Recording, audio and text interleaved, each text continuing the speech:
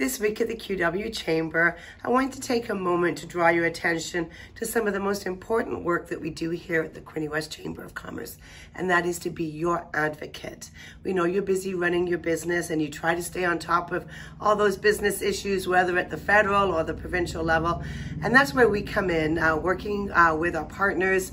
throughout the Chamber network. We make sure that those business issues are top of mind for the decision makers at the Canadian government and the Ontario government. So below you're going to see the annual report from the OCC, letting you know all the great things they did on your behalf last year, and also some of the advocacy wins that we've had so far in 2024 and in 2023. So, you know, we are here working on your behalf, making sure that the policymakers understand the impacts that they're having on our small and medium-sized enterprises across Ontario.